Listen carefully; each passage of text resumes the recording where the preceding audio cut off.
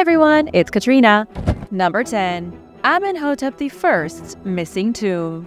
Amenhotep I was the second ruler of Egypt's 18th dynasty. He came into power in 1526 BC and ruled as the pharaoh until 1506 BC. He was never supposed to inherit the throne because he had two older brothers, but both of them must have died because Amenhotep took the throne from his father and ruled for over 20 years. We know that his father conducted military conquests to the south, conquering the kingdom of Nubia, but little is known about Amenhotep because his time as king wasn't documented very well. The one thing Amenhotep is remembered for is that he separated his tomb from his mortuary temple. Instead of being buried inside the temple dedicated to him, he had a totally separate tomb. This would become the normal thing to do, influencing the mortuary trends of Egypt's new kingdom. There are a few other known facts about Amenhotep, like that he married his sister and made her his royal wife. He was also nicknamed "He Who Inspires Great Terror," so he may have been a powerful military leader or a total psycho.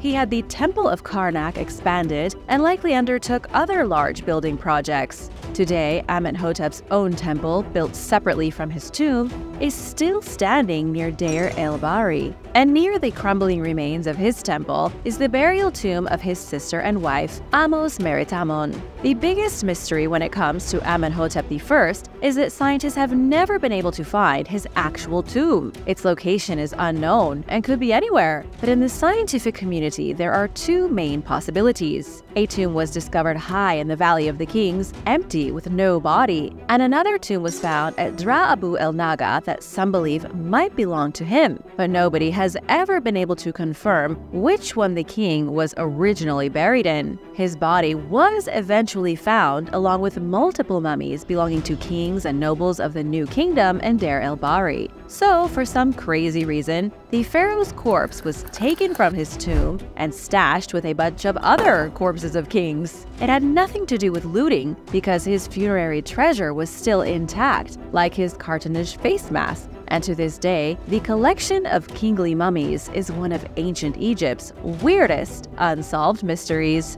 And now for number 9. But first, it's shout-out time! I want to give a big thank you to Brandon Gordon and Bretta DeFazio for supporting this channel. Be sure to subscribe if you haven't already for more videos about amazing discoveries.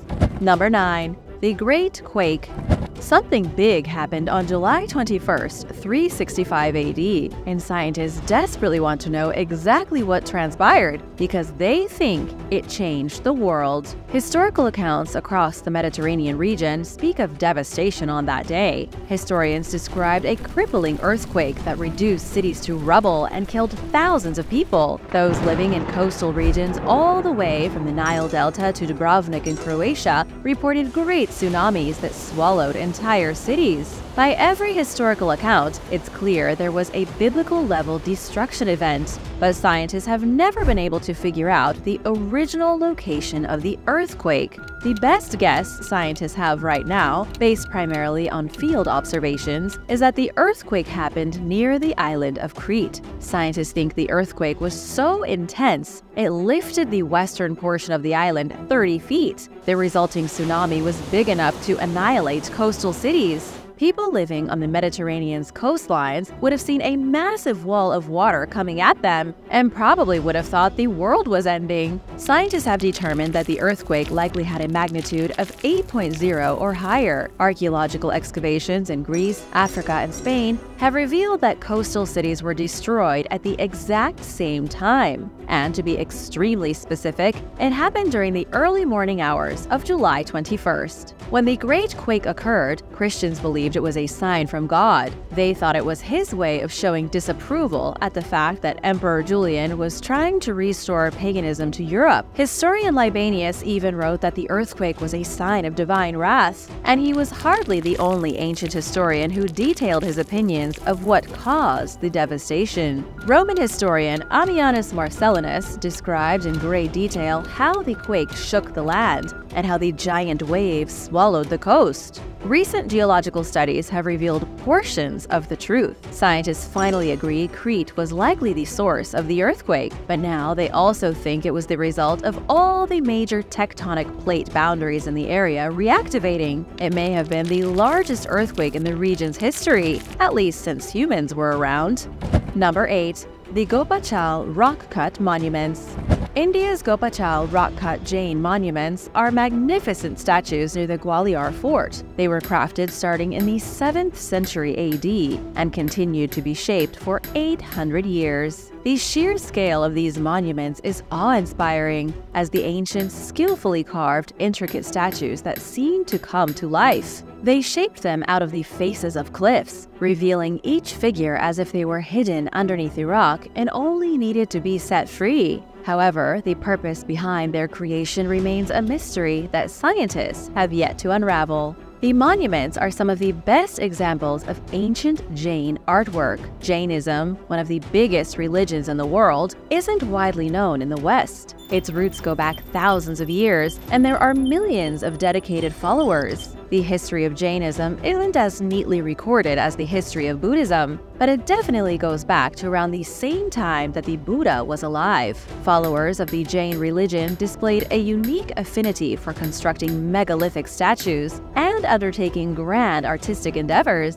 Gwalior Fort has been around since at least the 6th century AD. It's a powerful hill fort sitting atop a rocky crest, which is where the monuments were carved. The fortress and the gigantic statues came into existence around the same time, suggesting they were made by the same people. The monuments themselves are all immaculately carved Tirthankaras. A Tirthankara is seen as a spiritual teacher of the Dharma. There are 24 different spiritual teachers in the Jain religion, and several of them are depicted here at Gopachal. Some are sitting and some are shown standing, but all of them are absolutely enormous, with the tallest of them standing an impressive 47 feet tall. They were obviously made as religious symbols, but the history of those who made them is forgotten. Around the year 1527, Mughal Emperor Babur ordered the total destruction of all Jainism art, and unfortunately, the statues at Gopachal were heavily damaged by this, almost to the point that they were gone forever. Number 7. Indonesian warships. Archaeologists may have just solved one of the biggest mysteries in the world. Inside a cramped and claustrophobic cave, indigenous people in Australia painted pictures of boats. The paintings were found about 50 years ago and have been puzzling scientists ever since. The issue with the watercraft is that they look exactly like ancient Indonesian warships. But how in the world did the indigenous people of Australia paint pictures of warships used by people in Southeast Asia? Archaeologists think they've identified the warships as coming from the Maluku Islands. Indonesia might sound far away, but the Maluku Islands are located directly north of the continent. One of the authors of the study, Daryl Wesley from Flinders University, said the pictures prove Australia was never really on its own. It wasn't completely cut off from all other life for 65,000 years. Australians had visitors from Asia who came on fighting vessels. They didn't draw sailing ships or merchant vessels in the caves, but warships specifically. This suggests there was violent conflict between the people of Australia and the seafaring Indonesians. Scientists still don't really know what to make of the discovery. Although they've known about the pictures for decades, nobody's really taken an interest in them until now. Maritime archaeologist Mick de Ruyter says the voyages to Australia from Indonesia may have been accidental, happening alongside regular fishing trips for sea cucumber. And not only does the discovery of warships change Australia's history, but it also changes the history of the Moluccans of the Maluku Islands. They likely weren't peaceful fishermen as previously believed, because if they had ships for fighting, they may have been naval conquerors. But this was 500 years ago, before any European had stepped foot on Australian soil. So who really knows what happened? Let us know your thoughts in the comments below. Number 6. The Kingdom of Yam. Very little is known about the ancient African kingdom of Yam. The few bits of information available come from Egyptian texts written during the Old Kingdom. One of the clues as to the whereabouts of the kingdom of Yam comes from the tomb of a man named Harkuf. He was the governor of Upper Egypt sometime between 2345 BC and 2181 BC, serving under both pharaohs Merenre and Pepi II. The inscription in his tomb says that he made an expedition into a land called Yam, which was located somewhere to the south. The expedition lasted 7 months, and the governor brought back great gifts to Egypt, and he received praise. The inscription in his tomb says he went forth upon the Elephantine Road, bringing gifts the people of Yam had never seen before. And upon his third expedition to Yam, Harkuf learned that their chief had plans to smite the people of Temeh, but he convinced them to be peaceful and went back to Egypt with even more treasure. There's one other vague mention of the kingdom, but that's pretty much it, and modern scholars have no idea who the people of Yam were. The only thing anybody knows is that they must have been within a 4-month walk of Egypt, but you can get pretty far walking for 4 months in just about any direction. Another big mystery scientists can't explain is the mention of the Elephantine Road. The governor was describing routes that people likely knew about 4,300 years ago, but today they've lost all meaning. Scholars are divided over where Yam was. Some believe it was somewhere in Lower Nubia, while others think it could have been as far west as Chad. Unfortunately, though, there's no good answer as to why there is no other mention of their presumably powerful empire. Number 5. The Gears of the Gods. In Peru, archaeologists discovered a series of strange bronze artifacts that look like mechanical gears. These so-called gears are a huge mystery and seem to point to a lost technology scientists have never found. Some call them out-of-place artifacts, but others say the gears were used as simple decorative items, disc-shaped totems treasured by ancient people who revered the sun. The biggest issue is that nobody knows where the gears are today, or who even found them in the first place. They were first mentioned by Professor Rafael Larco Hoyle in an obscure book he wrote about Peruvian archaeology in the 20th century. There is a black and white photograph of 6 gears, which look like mechanical components or like artifacts of sun worship, depending on who you ask. But the physical gears are gone, lost to history. It isn't impossible to imagine an ancient culture in Peru figured out how to make a machine out of gears. After all, the Antikythera mechanism has 37 different types of gears, the biggest of which is approximately 17.3 inches, and originally had 223 tiny teeth on it. The device is a complex clockwork machine that was created around 2,200 years ago by Greek scientists. And if the Greeks could do it, there is no reason why an Andean culture couldn't build a similar machine. Unfortunately, though, all anyone has are theories because the artifacts are gone. One of the most popular theories is that the bronze gears were used to operate the doorway of the Amaru Meru, also called the Gate of the Gods. Amaru Meru is what looks like a door carved into the side of a mountain near Lake Titicaca in Peru. Local legend says the door was once used by ancient gods who came to Earth thousands of years ago. The door was operated by an Incan priest who opened the portal using a sacred golden disc as a key. So, maybe the bronze gears were replicas of the key, or copies of it. Then again, maybe they were used in a primitive clockwork machine that has since been destroyed. But what do you think is the truth here? Were these gears decorations, mechanisms, or keys? Let me know in the comments below, and while you're at it, be sure to subscribe. Number 4. Archime. Archime has been called the Stonehenge of Russia and is one of the country's most mysterious archaeological ruins. It was built around 4,000 years ago as a fortified settlement, and it may have housed up to 2,500 people. The dwellings were modest, built from earth and organic material, but they had fireplaces, cellars, and furnaces from melting ore into a usable product. Each circular dwelling was positioned at the edge of a paved street, and the streets were lined with gutters for collecting rainwater.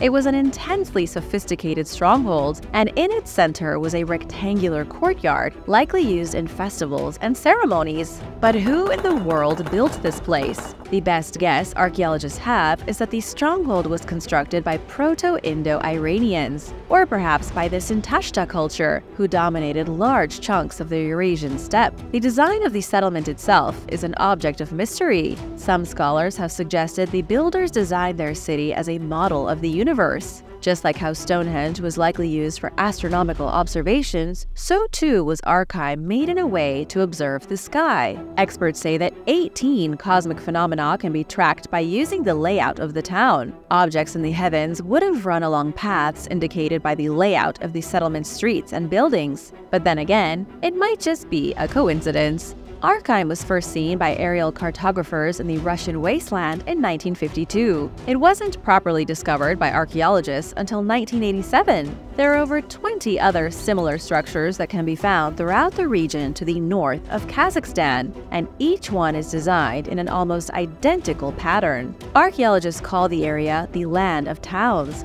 because it's an abandoned landscape full of ruined cities and strongholds whose builders have been gone for thousands of years. Today, almost nothing remains of Archive itself, just a small ruin and the imprint of where the settlement's high walls once stood. Number 3. Where are the noses? If you've ever strolled through the Egyptian section of a museum, you may have noticed how almost all the statues are missing their noses. If you haven't gotten the chance, you've probably noticed it in pictures, and the Sphinx doesn't even have a nose. It might not seem that unusual that the monuments are broken after thousands of years, but a lot of them are missing their noses. Specifically, even the nose of the Great Sphinx at the Pyramid of Giza is missing its nose. So what happened? For a long time, archaeologists assumed noses broke from statues because they were more frail than other parts. They stuck out from the rest of the face, making them easy to break off. But even on flat reliefs and wall carvings, the noses are purposely smashed. Ancient Egyptian figures from the 25th century BC until 2,000 years ago are mostly missing their noses. But why is that? Archaeologists can't say for certain, but they do have a reliable theory. Ancient Egyptians believed every time a statue was made of a person, it was given its own life force. Even if a person died, their life force was still alive inside pictures of them or in stone monuments. And if somebody wanted to remove that life force, a good way to do it would have been to break off the statue's nose. Ancient Egyptians believed that without the nose, the statue wouldn't be able to breathe, and the life force inside of it would suffocate. Adela Oppenheim, curator of the Egyptian department at the Metropolitan Museum of Art in New York City, says the Egyptians understood science. They weren't so ignorant that they thought statues would get up and start walking around. They also understood these statues couldn't breathe air to sustain themselves. But at the same time, they believed the life force was hiding somewhere in the statue. Egyptians also believed that their own life force came from the very air they breathed. They didn't fully understand blood and brains and the more complex details of the human life support system, but they knew it had to do with breathing air. The Egyptians also performed rituals in which they'd pour blessed oils over the mouth of a statue as a way to give it life and power. They knew the statue wouldn't get up, but the oil could help maintain the life force trapped inside. Damaging the nose might not have snuffed out the life force, but it couldn't hurt to try. When tomb raiders went down into the dark and creepy depths of burial chambers, they often feared the person they were robbing might take revenge. So, to stop them, the tomb raiders likely smashed the noses of their paintings and statues. Number 2. The Menga Dolmen. The Antequera archaeological site in Spain dates back almost 6,000 years. The site itself is covered in cave paintings, rock shelters, and prehistoric dolmens, or megalithic tombs. The area once formed a sacred space for the mysterious Neolithic communities who lived here, and long after people had already come to the region, the Menga Dolmen was built. The Menga Dolmen is a megalithic burial mound that was constructed around 3650 BC. It's a whopping 90 feet long, making it one of the biggest ancient megalithic structures in Europe. In total, the dolmen is made up of 32 megablocks of stone. Picture the massive stones that make up Stonehenge, but imagine they are arranged in such a way to be used as a tomb. The roof was sealed by earth and massive slabs of rock, and some of these stone columns weigh roughly 200 tons. So it's no surprise that scientists are puzzled over how Neolithic humans managed to move 32 of them and why they went through so much trouble. There is a central path leading into the stone structure. Typically, the path is oriented toward the sunrise and most other megalithic constructs like this one, but not here. Instead, the monument is orientated slightly to the north during the summer solstice, pointing straight at a small cave in the side of a distant mountain. When archaeologists excavated the dolmen in the 19th century, they uncovered the skeletons of several hundred people, suggesting that it was once used as a mass grave. But why? And what happened to all the people before they were buried inside the enormous dolmen? The weirder thing nobody understands, though, is why the entrance is pointed straight at a random cave on the other side of what's now a highway. Number 1. Who was Queen Kubaba? A tavern keeper became the ruler of one of the largest civilizations in the world 4,500 years ago in Mesopotamia. Her name was Kubaba, but archaeologists aren't sure if she was a real person or a mythical hero. Her name was found on the Sumerian king list, but the list can be a little tricky to understand since it chronicles the rulers of Mesopotamia, but frequently throws in the names of gods and legendary figures. There are the names of ordinary men who ruled over Sumer, like Alulim, Hadanish, and Zizi. But then there's also mention of Enmen-Luana, who ruled for 43,000 years, if the list is to be accepted as factual. The list itself is one of the strangest artifacts from Mesopotamia, and researchers are puzzled by it because it does include real monarchs. However, it also includes the names of gods who ruled for tens of thousands of years. The Sumerian king list has been interpreted by many conspiracy theorists as proof that Sumer was home to living gods, specifically the Anunnaki. Kubaba herself had an extremely impressive reign as queen. She supposedly sat on the throne of ancient Sumer for 100 years, and in a time when life expectancy wasn't quite what it is today, 100 years of being queen is an impressive feat. There isn't much else known about Kubaba. The list simply says she was a tavern keeper who became queen. Not queen regent either, meaning she wasn't a mistress who sat next to a powerful man. The list describes her as an official ruler. She's the only female on the list whose title was queen and not queen consort. How do you think Queen Kubaba rose from tavern keeper to ruler, assuming she existed at all? Let me know what you think in the comments below. Thanks for watching! Be sure to subscribe and give this video a thumbs up if you liked it. See you next time. Bye!